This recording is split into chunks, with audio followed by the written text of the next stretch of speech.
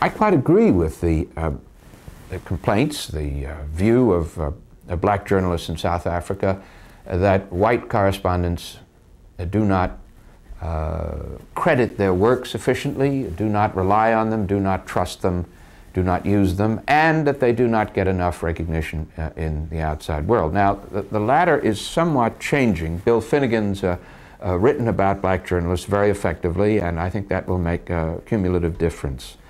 A number of black journalists over the years have been Nieman Fellows here at Harvard, and I think that has very, very slowly, gradually built up a network of respect.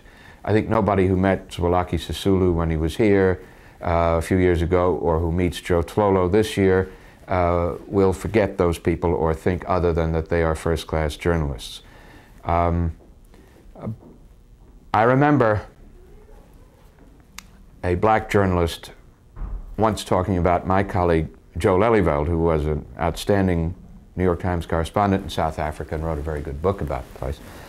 And he said Joe was the only person he had met in many years of encountering foreign correspondents in South Africa who dealt with him on a basis of equality and respect, and didn't come and just pick his brains for 20 minutes, but went and put himself in that person's hands.